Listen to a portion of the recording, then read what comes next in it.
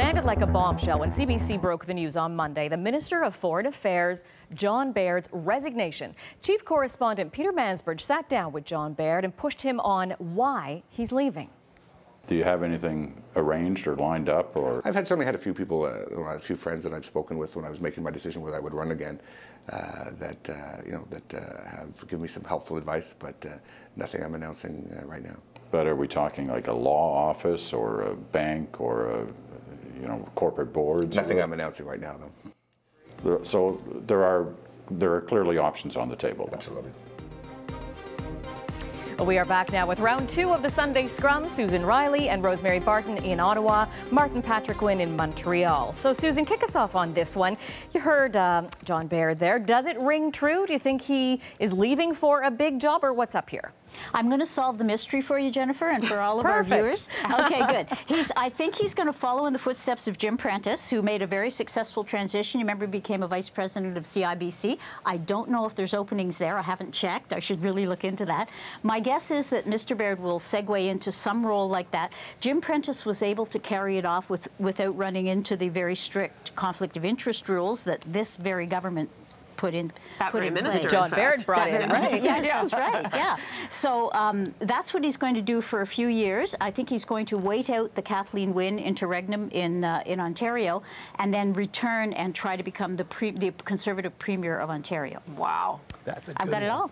Yeah. Well, that's an interesting one. I think that's what he's going to do. I wouldn't be a bit. He's too political. He's too impassioned by politics to stay out of it and stay out of the limelight, frankly, for long. So let Christine Elliott carry on then? I guess he kind of missed the deadline on that one if he did want to run for that job. He did, yeah, that's right. And, who knows, she may have second thoughts. Martin, what's your gut feeling here? Like I said, just on the sort of cut Susan off, but I think it's a good deadline to miss. I think that it's going to. I think the bloodbath in the Ontario Conservative Party is going to continue. You leave politics because the party you're representing is faltering. You get another offer somewhere else. You want to pursue something else, or you're not getting along with the boss. I don't see the Conservative Party faltering, just the opposite. I think they're sort of getting into the territory now, the three-way race, with a lot of talk about security and terror, where the government's going to get into the fight that it wants to get into. So I don't think it's that. I don't think it's, outwardly at least, it's impossible to tell, but I don't think there's any friction between him and Stephen Harper per se. I honestly think that there's something else out there. He's been in politics for 20 years. He's been screaming for the last 10 of them because he's the sort of the pit bull on a bunch of different files. So I think I think Susan has a very good point. I hadn't thought of it, but Ontario, get out of politics, take some hauls, get your voice back, and have another kick at the can in a few years after however many millions of dollars at a nice cushy job for a little while. It's funny you talk about the screaming, because I remember him when he was sitting in the provincial cabinet. Pitbull was the word we were using back then, and now that's almost 20 years ago. Yeah. So Rosie, perhaps no friction between John Baird and the Prime Minister, maybe until now, when the Prime Minister allegedly found out, partly through the media, this was all unfolding. We should also maybe mention the pension theory. Yeah, I'm not a fan of that theory, that he was waiting till he hit the 8 years so he could collect a big pension. I mean, maybe that factored into his decision, but this is the former Foreign Affairs Minister of a G7 nation. He's not really going to be suffering in terms of employment and financial gain down the road. He's I don't know where he's headed. There's also rumors that he's going to end up at a law firm. I think he'll be fine. I haven't quite figured out what this is about yet, and there are a lot of rumors spinning in Ottawa about whether there was friction, whether there was some sort of problem. I take him at his word when he says that he wanted to change, wanted to move on. As Marty points out, he's been doing this for most of his adult life. He's only 45. It's possible he wants to go make some big money. He wants to focus on his own life, that kind of thing. I mean, he hadn't even replaced his cat, who died famously, named Margaret Thatcher. So maybe he'll have access to that kind of stuff. But I actually do not think that he is going to get back into politics. I don't, never say never, right?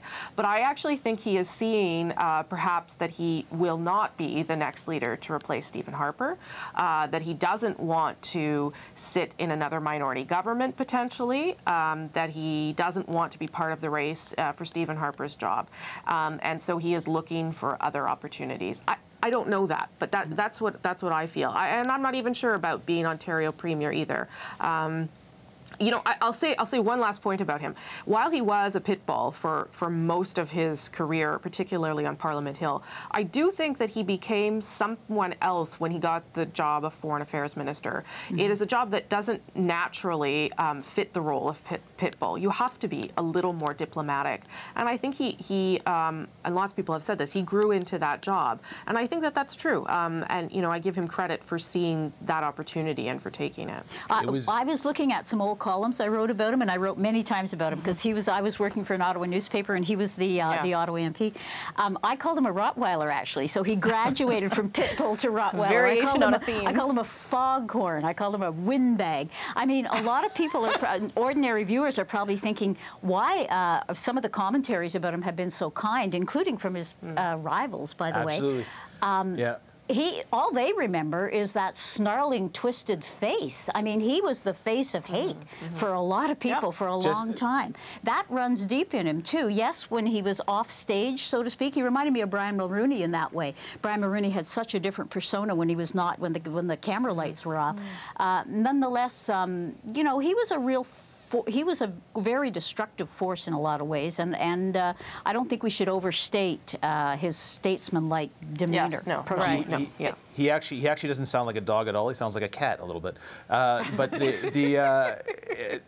one of my most edifying conversations I've ever had about John Baird was with Irwin Cotler, former Foreign Affairs, and Irwin Cotler and him got along famously. And anybody who gets along with Irwin Cotler must have a good bone somewhere in his body. All right, we have to leave that there. It'll be fascinating to watch what happens, not only for the Harper Conservatives heading into that election without John Baird, but also for the man himself. I want to change topics now to the motion that was tabled Friday that invites the RCMP to lead all the operational security on the Hill. This, of course, stemming from that shooting on the Hill back in Ottawa, where there were reports of communication problems with many different levels and layers of security. So we're almost out of time, guys, but just a quick go-round from all of you on this. So Susan, kick us off. Why the mixed messages? What do you think's happening here? It's just a bungled introduction of what may not be such a bad idea, which is the RCMP would take over security on the Hill. Security on the Hill, look, there are all these silos, you know. The Senate's got their own little police force, and the Commons has their own little police force, and the Ottawa police are about streets, and the RCMP watch other streets. In 1999, during anti-globalization protests, I remember chasing protesters around doing a story, you know, and not being able to get through a barricade because the Ottawa police officer couldn't talk to the RCMP police officer down the road. I mean, this must drive people who want change crazy, so I can see why they rushed it. However, it was really clumsily done. The security forces on the Hill, too, are very upset. These are guys that have been in these, ladies as well, who have been in these jobs for decades. They feel like this is someone saying that they're not doing their jobs properly. So it has become that sort of clash as well. But I think everyone recognizes something needs to change, and it needs to be improved because, you know, we obviously can't go through something like that again. So does the RCMP have sort of a supervisory role over the guards? That's probably where it's headed, but a change is coming whether the guards on the Hill like it or not. Martin, it was interesting. Even the RCMP Commissioner, Bob Paulson, was taken aback by the timing. Yeah, and you know, there are obviously there's the constitutionality issues that you know, having a police force guard the very government that governs it, that kind of thing. There's the manpower issue. You know, does the RCMP have enough people? That can all be solved. The thing that I find is sure, streamlining and all that, but the problems that happen on Parliament Hill didn't happen necessarily within the House of Commons itself or within Parliament, like the actual building. When Zabaf Bibeau got into that building, he was shot literally by the man who you know, commands the security on Parliament Hill. The problem was when coming in off the street onto the grounds, where, as everybody knows, there's RCMP officers everywhere. So I don't necessarily see the need for, you know, RCMP to take over everything as a lot of other people do. Lots to watch on that one and so much more. The last word goes to you there, Martin. So thank you, all of you. Susan Riley, Rosemary Barton, and Martin Patriquin. Fascinating discussion. And remember, you can catch up with the Sunday Scrum online as well. Just go to CBCNews.ca and find the politics page.